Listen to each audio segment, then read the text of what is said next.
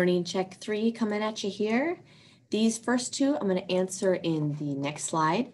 The third one, the right ventricle is going to have lower pressures. So particularly that systolic, that maximum that it gets to, both diastolic in the left and right reach close to 0 actually, but systolic is going to be higher, pressures higher in the left ventricle than the right. For the actual pressures in the ventricle, we talked about this last week with the cardiac cycle, and I think I showed you this image as a preview of what was to come, and now it's here. So here is a graph of pressure over circulation, right? Going from left ventricle out to the systemic circulation, then back to the right atrium again. And again, these measures are the left ventricle only. That's that high pressure circuit. That's what we just used as our example. Pressures in the pulmonary circuit aren't going to reach quite as high because we're not having to pump as far away. We don't have to pump throughout the entire body. We're just going to the lungs. And today we'll refine how pressure, the force of pressure, what that means. So here's left ventricle, close to 0 at diastolic and up to 120 for systolic. That's the left ventricle. The arteries don't go down to 0. So pressure within circulation, our systemic circulation, is always going to be above 0. And this is really important. So pressure is initiated by that heart, the pump of the heart. It's also influenced by blood volume, regulated by the nervous and endocrine system, and pressure matters because it allows for flow. It is the force that allows blood to flow throughout both pulmonary and systemic circulation. Adequate pressure is necessary to maintain this system, maintain this flow of these closed circuits, these closed tubes.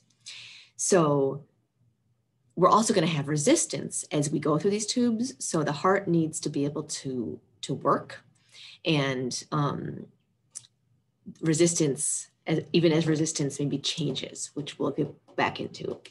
So we'll talk more about the factors that influence blood pressure and therefore blood flow. But what I want to emphasize here is that maintaining pressure is really, really important. It is a homeostatic variable, right? And we'll talk a little bit about too high can cause problems, damage to vessels and the heart working real hard. But you also, low blood pressure is also a problem. Your tissues are not getting the blood that they need. And you know everything that blood does for you. So when we're talking about blood pressure, we're going to be talking about it throughout circulation. When you hear blood pressure, you're going to hear what you hear, like the doctor, is 120/80. That's measured right here at the arteries. So I'm going to show this again another time, but I want to show you it here to start with. This is how you measure blood pressure. It's the brachial artery here that is used to maintain blood, to measure blood pressure. And we cut off circulation to it, and then we can measure the force of the blood flowing through. I'll come back to this in more detail. We're actually going to do it in lab, and it makes a whole lot more sense when you do it. But we're going to measure the pressure of blood that's trying to push through that brachial artery. That then is a pretty good measurement of the pressure near our aorta. We're not going to measure right in there because that is pretty invasive. So before we go into more about blood pressure, I want to back up and talk to you about pressure. If you've had physics, this is going to be a little bit more review. So pressure is force over an area. It is a force, and area matters as well. The area that you're pushing down on. The example of this is if you stomp on someone or step on someone with a regular shoe, it's gonna hurt a lot less than stomping on someone with a high heel. That low surface area is going to increase pressure, even if the force is the same. Your weight of you stepping on that person is the same. This is the principle behind the bed of nails. You can lie down on a bed of nails and not get poked or hurt because your weight is distributed across a large surface area. This example here is how air pressure is measured, and it's a similar idea. So millimeters of mercury is 1 unit of pressure, and that comes historically from using a mercury barometer, a mercury measurer called a barometer. Barometer is a tool that measures pressure. You have baroreceptors in your body that we'll talk about next week. Pressure. So in this example, air pressure, which you don't really notice most of the time, right? But there is a pressure in the air, pushes down on this barometer and causes a force up due to this barometer. And that's measured by whatever. 1 ATM atmosphere is what we are at sea level. I think it's 760 millimeters of mercury. We're going to come back to this and see it when we talk about the respiratory system, because the pressure of the atmosphere is really important for how our lungs function. It's not important right now, besides to give you an example of what pressure is, force over an area. So then if we're talking about flow, this is one way to measure, and this is the thing we care about with flow. So gases and liquids, so this is going to be, we'll use the same principle for the respiratory system, but liquids, blood, that's what we're talking about right now, but it's true for other liquids as well. That's why you may have learned about this in physics class. Gases and liquids move due to bulk flow, due to pressure differences.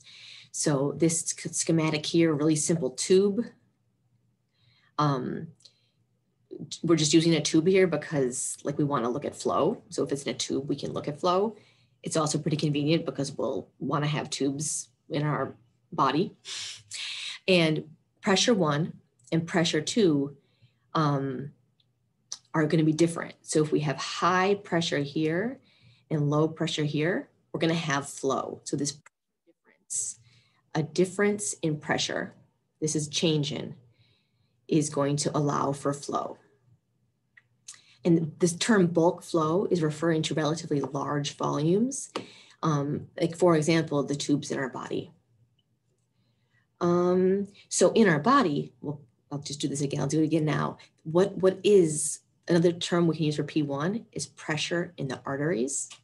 P2, we may talk about this as pressure in the veins, and that pressure difference near the heart and far away at the end of circulation. I shouldn't say near the heart, the beginning of circulation and at the end, as we've gone through circulation, a difference in pressure exists, and that's what's going to allow for flow. Here is an example of that with some numbers. So we've got 2 tubes here. Which way are things going to flow, if at all? Here, no flow. There's no pressure difference here. We're not going to have flow. This would be like millimeters of mercury. This tube here, it's going to go this way. Why? Because there is a difference in pressure over here versus over here. So a tube can flow either way, right? In our body, we want to make sure we're not flowing backwards. So we're always going to keep arterial pressure higher than venous pressure. The other thing that affects flow, besides a difference in pressure, is going to be resistance. So flow, now this equation is different. This flow is dependent on a difference in pressure. That's what I just told you. Flow depends on a difference in pressure. So for example, P1 minus P2, the initial pressure minus this ending pressure at the end of the tube. But now there's something else to consider, of course, resistance. This, if you know Ohm's law from physics, this actually is Ohm's law. Ohm's law says that current is voltage over resistance. Same thing, actually. So this is actually based on Ohm's law. And again, so first let's do, if you want to increase flow, how can you do that? You could either increase P1, you could decrease P2, or you could decrease resistance. The resistance we're talking about is going to be vascular resistance. So, and I'll talk about the factors that affect that and really what that means, but it's going to be resistance to flow. So either something in the vessel that's causing flow not to occur, or like viscosity, so thick blood is another thing. I'll go into factors that affect resistance in a moment. So again, this example here, this might be pressure in the arteries and pressure in the veins that allow for flow this way. So flow in our body is really going to be dependent on the difference in pressure across circulation divided by the resistance where in our entire like systemic circulation. And of course, we'll have a special name for that.